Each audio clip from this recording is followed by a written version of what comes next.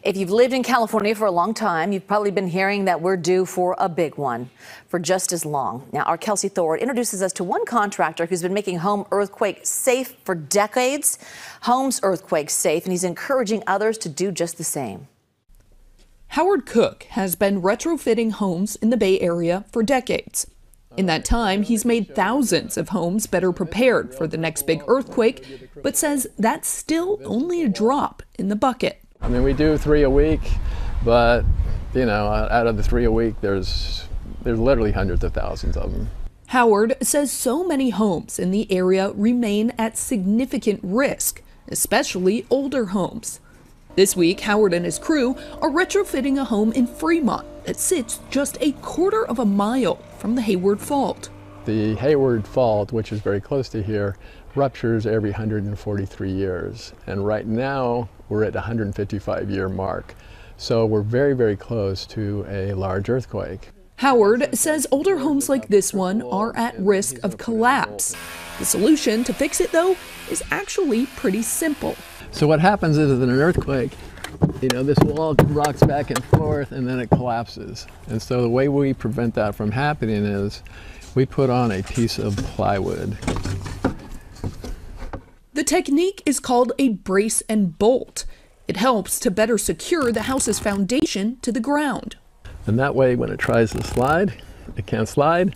It goes into the plywood, which goes this way, which goes that way, which goes into the bolts, and that's a retrofit. The whole process can cost a homeowner thousands of dollars. So, to try and incentivize more homeowners to get the retrofit, the state of California is offering grants of up to $3,000 for those who qualify. Howard says many of his clients take advantage of the program, including the owner of this home. He thinks the program is great, but also thinks the state could be doing even more. They should be pinpointing them, and they should do a lot more, no question about that. Howard says offering even more grants would encourage more homeowners to shore up their homes before a big quake hits. He says right now, many homeowners don't call him until after. It's like when someone has a heart attack, well, then they change their diet. And that's what's going to happen here. The most important thing, Howard says, is making homeowners aware these grant programs exist. I mean, the money spent for a retrofit is way worth it. And see, the Brace and Bolt program understands that.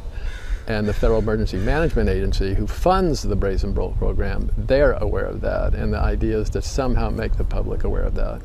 Howard says it may not look like much, but simple retrofits like this really can help prevent hundreds of thousands of dollars in damage from a quake.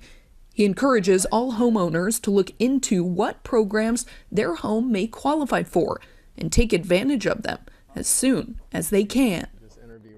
Kelsey tells us the state's earthquake brace and bolt program is available in specific high-risk zip codes. Registration is open for a limited time each year. There are also additional grants available to low-income households.